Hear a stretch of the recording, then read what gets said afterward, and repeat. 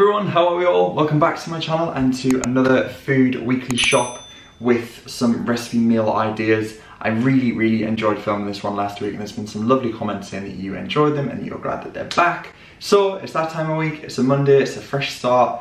We're gonna go food shopping together. I'm gonna show you what I buy this week and what we're gonna make. I've already wrote the list. So many of you say, you know, where do you get your meal planners from? This is such a good hack. Like, I mean, it's not really a hack. I just find it so easy because we've got to coordinate calendars so we know when we're in, when we're not. So this week, today is a Monday, it's a very hot day. I'm currently in shorts. It's like 26 degrees, which for us is hot in London. So we're gonna do a roasted carrot and potato salad with kale. It was actually a HelloFresh recipe and we love it that much. I'm gonna recreate it. Tuesday, we're actually out for dinner. Wednesday, we're gonna make a spicy Korean ramen from a new cookbook that I've just been sent. Thursday, we're actually out again. And Friday, we're out again, sorry. So yeah, we're out quite a few evenings, which we will have food. Saturday, we're gonna do a curried flatbread pizza. And Sunday, we're gonna do a courgette and mint pasta with feta. So really nice, light, summery meals. The cookbooks we're using this week, we've got this one, which is new. It's been sent over to me by Mikiko Sano, and it is a ramen cookbook, so we're gonna do a spicy ramen out of that. We're using a vintage one. This is Gino's pasta. This is actually from my mum. She's had this for years and she used to cook a lot of our pastas at home from this. So that's what's inspired the pasta this week. And then we've got Feasts of Veg. This is such a beautiful cookbook. This is by Nina Ollison. And Kate actually got me this for Christmas. So we're gonna do the flatbreads out of that. We're making a thing each week to cook a new dish from a new cookbook, just because I have so many. And naturally, when I'm making recipes, I don't tend to reference other ones, so that's what we're doing. So I'm gonna grab some bags and head to the supermarket.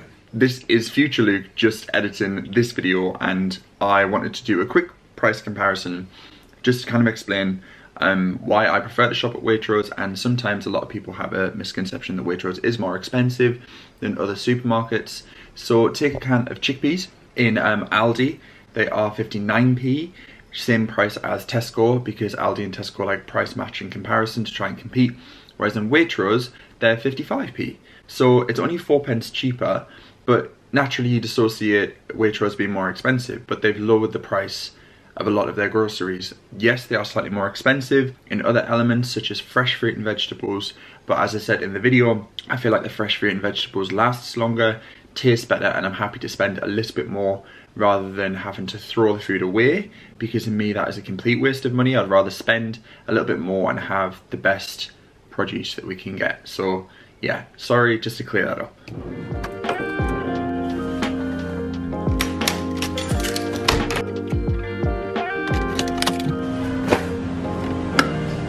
So I've got my list. I didn't have time to pop it on my phone. We're on a bit of a time schedule today. So spinach already reduced, that's what we like to see. It's going straight in the freezer, so that is good. A little saving on that.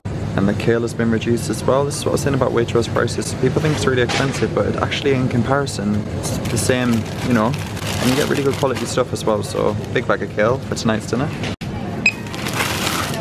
So we've got one courgette again with comparison supermarkets being able to buy individually. I love, because we just need the one. So we're gonna do green vegetables, courgette, and that's it. I grabbed some vine tomatoes. I got some of these last week and we ate them all. They were delish. I've deviated from the list slightly. I just saw these mini watermelons. I find watermelons sometimes really tricky because they're so large, but I'm fancying a watermelon salad because we've got some mint in the fridge. So I'm just looking to see if they have any feta, which would be gorgeous with the salad. The list is coming along. Oh, we're nearly there. I've had this feta before. It's really good. It's proper Greek authentic feta. So that's going in the trolley. Just saw the oat and vanilla drink here. This is new, I've never tried it before, but I thought this would be good for protein shakes, so I'm gonna give that a go. It's on special, $1.25. So these are the tubs that I use sometimes in breakfasts, and I get a lot of questions about them. They are just spices, and they've just launched in Waitrose. I just picked up some fresh salmon as well. I'm gonna have that with my dinner tonight with a kale salad.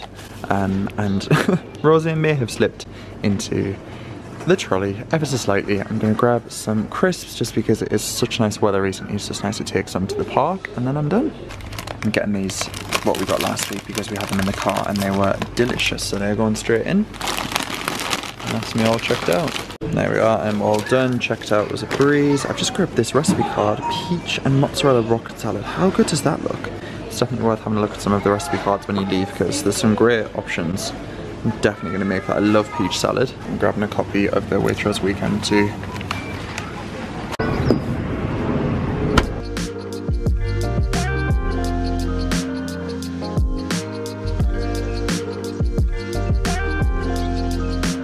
Okay, so I've just unpacked this week's food shop. The total this week came to $49.78 and again included rosé. There is a reoccurring theme. I've also had to put the light on because it is currently thunder and lightning outside. It's like, what time is it? It's 4:15 in the afternoon. So yeah, it's usually nice and bright, but not today. Anyway, so eggs. I got some of the Burford Browns. These are my absolute favorite. Again, they are slightly more expensive, but I just think they taste delicious. 3 baby potatoes for this evening's salad, 2 avocados just to eat throughout the week, a lemon because I'm going to make some hummus, vine tomatoes. I just love tomatoes on the vine. I think they taste so much more like as if they've been grown in a greenhouse. Coriander, good herb. I'm going to teach you a little trick on how to keep that fresh if you find it wilts.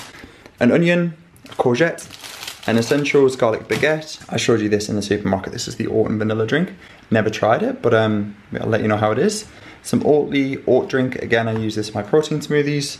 Greek natural yogurt, a little itty bitty watermelon. I'm going to do a watermelon and feta salad. We have some shiitake mushrooms, this is for the ramen. The Odyssey feta, some strawberries, whole peanut butter, that's just really nice for snacks. I have this on rice cakes. The rosé, I thought this looks really nice and bougie. It was a Pinot Nero Veneto, yeah, I think it was $7.99 on special. Never tried it, but it looked nice. I'm a sucker for a nice bottle. I got a fillet of salmon. I'm going to cut this in half, have half tonight and half tomorrow. It's £5, so it works about £2.50 per portion. Waitrose also do Fish Friday, where you get 20% off fish if you buy it on a Friday. A bag of carrots. I'd usually buy these loose, but they didn't have any loose ones. And we're going to use a lot of these, and we've got leftover hummus, so I'm going to use that to dip in. Clementine juice, just because Zara prefers this to orange juice. She has that in her smoothies. Milk for Zara's teas. West Country cheddar and caramelized onion crisps. These are so good. Mixed salad, just for salads for Zara and I throughout the week for lunches. Garlic, because we eat so much garlic. Again, a pack of red chilies. Bananas, just for breakfasts. Again, they're loose. Bag of kale, this is for dinner tonight. We're going to roast this. A bag of spinach, whatever we don't use in the recipes I will freeze because this kind of needs using up ASAP. And then last but not least, some Granny Smith apples. And obviously I got the recipe card for the peach and mozzarella rocket salad. And then I picked up a Waitrose Weekend to have a little look through. Again, this is completely free. You can grab it in store and it's packed full of delicious recipes. That's my friend Ellie there. She does a column every week. This is Ellie Cushion. Very good food right there. So yeah, all done. I find if chilies come in packs, I tend to keep them out and just on the side. Removing them from the plastic really does help, and I just keep them to get a little bit of sunlight. Basil's still doing really well too. These were leftover carrots of what we don't need this week, so I'm going to give them a quick trim and put them in the freezer. And then coriander, if you get some kitchen paper, or you can use a reusable cloth, dampen it and wrap it in the coriander. It actually keeps the coriander fresh. You can keep it in water, but I find that actually works the best. They used to do that in the restaurant I worked at and it kept it fresh every time.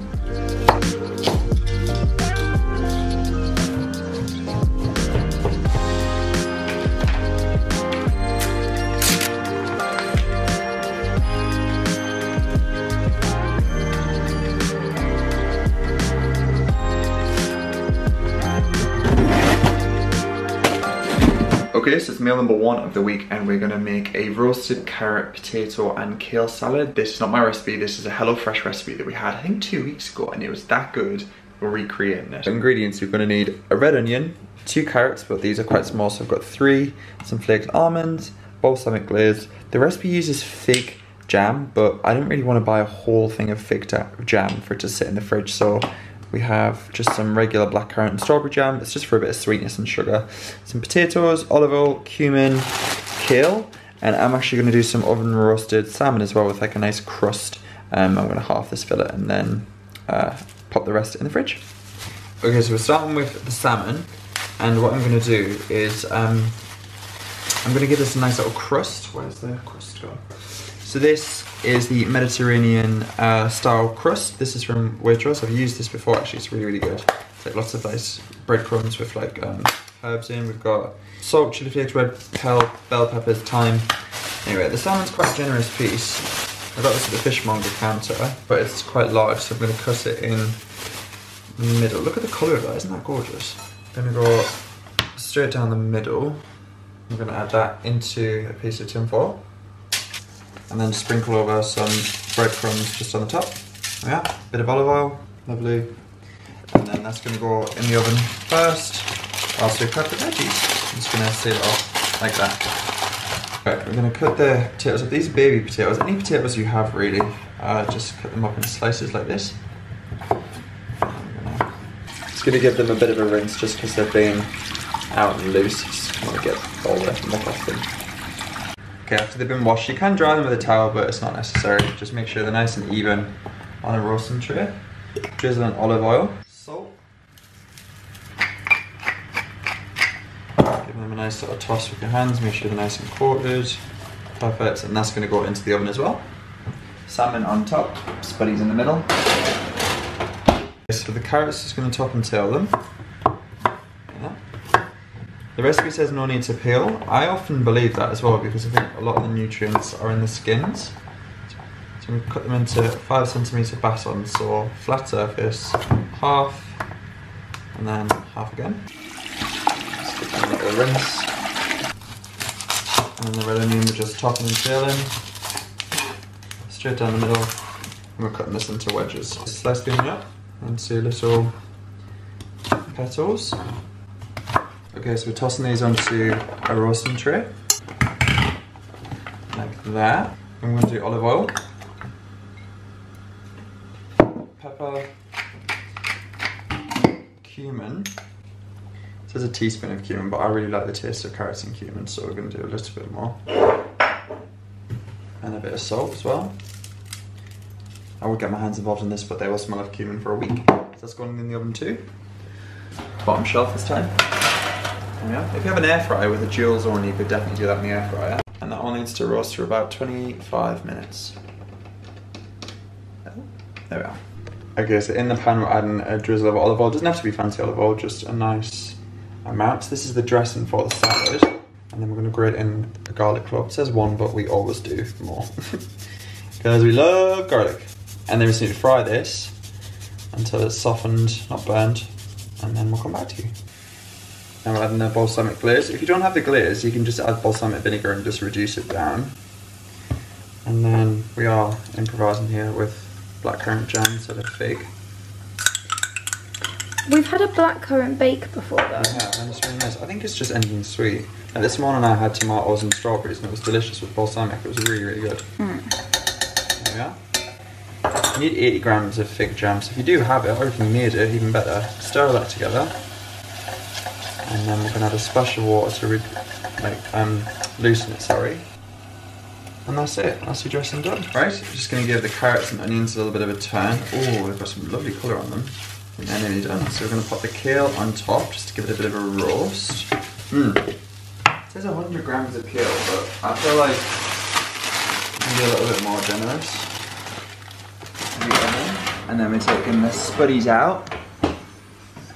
And then with these, you just use the back of something flat just to give them a bit of a press, just to flatten them down a little bit. And a little check of my salmon, so I'm going to release the top part just to get it nice and crispy. That is looking good. Right, back into the oven for 5 and then dinner is ready. Right, so we're adding everything into a bowl. You can just add it straight into a plate, but I feel like it's just nice to toss a salad so everything gets nice and evenly coated. We also made some bread while we were waiting for this to roast, which is a good way to save on the money. We have all the ingredients, so I thought why not? So we've got 3 hours left on the bread maker, because that is multitasking at its finest. There we are, that's going in there. Oh, saved by the bell. We're adding in the spuddies. It seems weird having potatoes in a salad, but it just works. It's my favourite salad. The original recipe has goat's cheese, but I am the only person who eats goat's cheese because I was not keen, so I thought it would be a bit of a waste.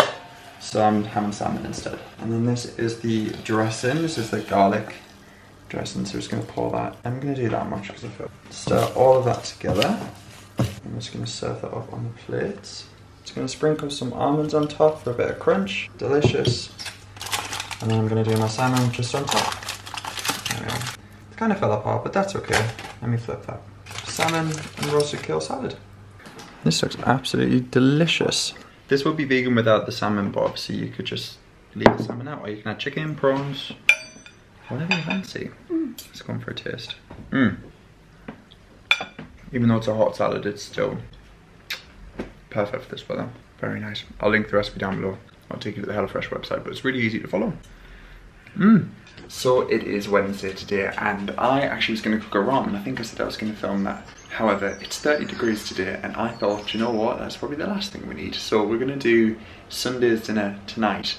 I'm going to take it to the park and have like a nice alfresco dinner. So I'm going to be making the courgette pasta from Gino D'Acampo's cookbook. So this is everything you're going to need. So this is the cookbook, and this is its fusili con zucchini alla scapeche. We aren't using fusili, but this is everything. So got some courgettes that we had in the freezer that have just been thawing out. These were a mixed courgette. The recipe says 2, so I bought another one. We're using conchiglia. You can use any pasta you like. I imagine it's just like a nice cold pasta. Good quality olive oil, balsamic vinegar. I have some feta in here that I use for lunch, and then we've got 3 garlic cloves, some fresh mint, and the recipe doesn't actually ask for onion. However, I had some chopped onion left from a salad last night, so I thought that could be nice just stirred through. Okay, so in the pan over here, I'm gonna add some recently boiled kettle water. Just pop that straight in. I'm using the blanching basket just because it's going to be easier to remove the pasta. And I have a bowl here that we're going to pop it in once it's cool. So I'm going to tip the conchiglia into the pan, season it with some salt, and then cook that until it's nice and al dente. I like using the blanching basket. It's not traditionally used for pasta, but it's just really handy to check on the progress. And you can give it a little wiggle just so it doesn't stick together. Right, frying pan. We're going to need some olive oil in here, and we're going to start frying the courgettes. Okay, so we're just going to top until the courgette, and then slice it down the middle, and then chop this up into roughly, into like 1 centimeter thick slices. There might actually be a lot of this left over, so we'll see how we get on. So because these courgettes are frozen, I'm going to add them into the oil first. They've actually thawed out quite well because it's really warm today. I'm going to give them a quick soften with some salt. And then we'll add the fresh courgette in there after that. I'm just gonna peel the garlic cloves now using the back of the knife, just give them a light press. This helps remove the skin like that. You can add as much garlic as you like. Gino says add 2, but we love garlic, so we're gonna do a little bit more. I'm just gonna finally slice that up. I added a little splash guard because they were spitting slightly, so I'm gonna add in the fresh courgettes now. And that should help them settle down. I'm just picking some leaves off of the stalks for some mint. Need about 15 mint leaves in total. If you're not really keen on mint, you could use dill or parsley. I think that would be nice. And I'm just going to roughly chop this up with my knife. So now courgettes have had about 2 or 3 minutes to cook. I'm going to add in the chopped garlic and then just toss all that together. Give a little season with pepper as well. Okay, so I'm going to drain off the pasta and remove the pasta water. Give that a nice little toss, sorry it's so steamy, and then run cold water through it just to stop the pasta from cooking. Give that a nice little shake. You can do this in a colander if you don't have a blanching basket, that's absolutely fine. Okay, so the courgettes have got some lovely colour. I'm going to add a splash of balsamic vinegar. It says 3 tablespoons, so I'm going to do about that, and just let that reduce down to get rid of some of the acidity. Okay, so we're going to add the cooled pasta into a bowl to fully cool down. To stop the pasta sticking together, I'm just going to drizzle some really good quality olive oil in. And because we're going to be assembling it in this bowl, I'm going to grab some salad servers and just give that a nice little toss. And we can regularly give this a stir as well, just to make sure it doesn't stick together. So into the cooled pasta, I'm going to add the chopped red onion. You can leave that out if you aren't keen on like raw onion, but I love the flavour. And then the chopped mint is going in too. Let's give that a little toss. And now I'm going to add in the cooked courgettes. They've cooled slightly in the pan, they're still quite hot, but they will cool with the pasta. So I'm going to toss all of that together. This is looking so good, it smells amazing too. So I want to make sure that's thoroughly mixed. So I've got a Tupperware, what we're going to take to the park, but I'm going to plate some up for you guys so you can see this as like a finished result, so you don't have to see it in a glass Tupperware. Sorry about the crowd side, I'm just going to crumble over some feta on top. And then just tear up some mint leaves for garnish. So there we are, this is the pasta salad portioned up, and we have so much to take to the park for leftovers. Let's go in for a taste. Okay, let's give this a try. It smells so good. I love courgettes, especially at this time of year. That is so good. Do you know, I was a bit concerned about the balsamic and whether it would make the courgettes a little bit too sweet, but the acidity really works, especially with the feta. It's lovely and creamy. I like the perfect meal where you can prep in advance. Gino says in the cookbook you can keep it in the fridge for 2 days, just eat it cool. I'm here for it. I think this might be my new favourite pasta salad. Delicious. Okay, I'm gonna wrap this video up. I really hope you guys have enjoyed another little recipe video, and also come shop with me as well. I will link all of the recipes like in a written format and links down below to the cookbooks we've used this week as well. And I'll link last week's video if you missed it. I will make these more of a regular thing because I know you guys enjoy them. So thank you so much for watching. Love to you all, take care, and I'll catch you all very soon. Bye for now.